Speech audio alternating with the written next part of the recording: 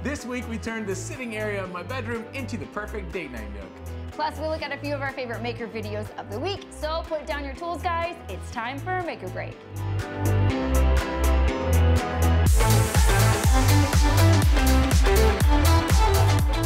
Hey there guys, welcome back to Make or Break. I'm Rob. And I'm Sarah, and this week we turned a boring space in Rob and Jen's bedroom into a mini media room. I was really looking forward to this project this week. When my family moved into this new home about a year ago, we all got bedrooms that were a lot larger than we've ever had before. And my wife and I got a master suite with this awesome little 10-foot by 10-foot nook on the other side of our fireplace. And we immediately had big plans for it. And a year later, we finally got around to it. While my wife gave the space a fresh coat of paint, I headed to the shop to prepare our materials. Now the TV wall would be made with rough pine boards mounted to a frame of 2x4s, and of course the TV would be mounted to this frame as well, and a small shelf would hold a pair of Amazon Echoes paired in stereo to a Fire TV Cube. That way I can walk into the nook and say, "Alexa, I want to watch Mandalorian," and it would automatically turn on the TV, bring up Mandalorian on Disney Plus, and set the ambient lights. Since I would be working 2 floors up, I gathered the tools I thought I needed, including my impact, my drill bits, wood filler, some 3.5-inch construction screws, my Milwaukee brad nailer, a set of Irwin Forstner bits, and a skill laser level to help me keep all those boards plumb. Now the project's going to need a bunch of 2x4s and about 11 1x6 rough sawn pine. My wife wants the look of the rough side of the rough sawn pine. I personally don't care, and I was just happy that she chose the cheapest wood. I cut all of my 2x4s down to size and decided I'd had to cut the vertical pieces upstairs since our floor and ceiling are not, shall we say, parallel, and I'd have to measure each one. To attach the 2x4 securely to the wall, we used a trick my brother taught me. I grabbed a small Forstner bit to pre-drill holes into the long edge of the board like a pocket hole. Then we could use these long 3.5-inch construction screws to secure it to the studs in the wall. This let us set the boards off the wall by 3.5 inches, which would give us room to run cables and set up LED lights. I pre-drilled a few of these pocket holes in the shop and then headed up to the room where I do the rest after measuring. When I arrived, Sarah had set up our Hart mobile work table, which is awesome. We've had this thing for a while, but never needed to move our work outside the shop before. And this thing was indispensable. The clamps easily held studs in place for drilling our pocket holes, and eventually did the same for all of our vertical panels. After marking the wall up, we started with our first 2x4 along the bottom of the wall. The floor isn't level at all. This whole room was someone else's DIY project before we bought it, and it shows. So we used the laser to make sure we were mounting things level instead of measuring from the floor or ceiling. Now it was important to screw these firmly into the studs in the wall, which, shocker, were not exactly 16 on center. So we used this Hart stud finder, which is really helpful for not just finding a stud, but finding its center. Now we have these 2 small vertical studs that we'll be using to mount the TV. So we drilled our pocket holes ahead of time on the mobile work table and then screwed them into the wall as well. Next, I attached our TV mount, which I grabbed from Monoprice a couple years ago. If you're gonna buy a TV mount, get one from Monoprice. This one is well built, supports up to a 70-inch, 165-pound TV, has adjustable angles, and a nearly identical one at Best Buy is $120 right now. This one is $29.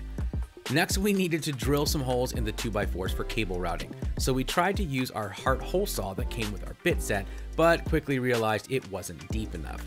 Fortunately, we had some deeper spider hole saws that did a great job. Next, we started cutting our vertical boards to size.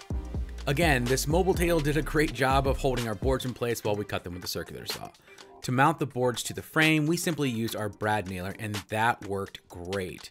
I didn't want to glue these up because I'm not totally sure the equipment and lighting we're using will be our final choice. After that, we just had to keep adding panels until we got to where the speaker AC adapters would go, at which point we'd use a Forstner bit to drill a hole and run the cable while it was still easy to reach. Then it was pretty much smooth sailing after that. Something I didn't shoot was building this shelf. I put it together down in the shop with some scrap 1x6 and made it 5 inches deep, 52 inches long, and 2 inches tall. I painted it black and left it open in the bottom so I could screw it to the wall and leave space for a strip of LEDs as well. Next, we hung up the TV and got it all plugged in. Added a bit of artwork, and yeah, it looked really good. For some ambient light, I bought these programmable LED strips from a company called GoVee. They've been making a bunch of noise recently by producing some really high quality LED lights in a much more affordable price point. For now, I simply taped them in place with painter's tape instead of using the peel-off adhesive from the back. I did this because I'm not completely sure this is how I want to run them yet. Once they were in, we could easily change colors, brightness, or run any number of fun color scenes, some of which gave me headaches, but most of the glowing ones are great for watching TV in low light. I also tore out the trim in this window and replaced it with a new top, which I leveled with some shims, and it looks a lot nicer now.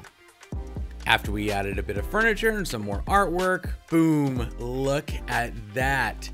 And we're not totally done yet. I still am going to add a wine fridge to the bottom of this bookcase, but for now, the space is beautiful. It's a great place for my wife and I to enjoy a movie, sip some wine, and pretend we don't have kids for a night.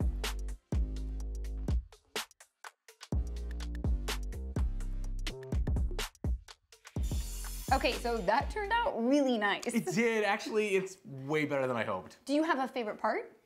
Oh yeah, the TV wall and the lights behind it just really set the scene for me. Those are cool. But I'm way more excited about what comes next. Wait, what's next? So the same company that makes those lights go behind there, they also make this really cool kit that's still on its way that will go behind the TV and it adapts to the picture that's on TV. Okay, that's awesome. So if you're watching like a sunset, the lights behind the TV on the top will be the nice orange colors of the sunset. Okay. If it's water, there'll be blue at the bottom. It like mimics whatever's on the TV? It does. Okay, that's really, really cool. When does that happen? Not for a couple weeks, which is a good excuse for you guys to get subscribed.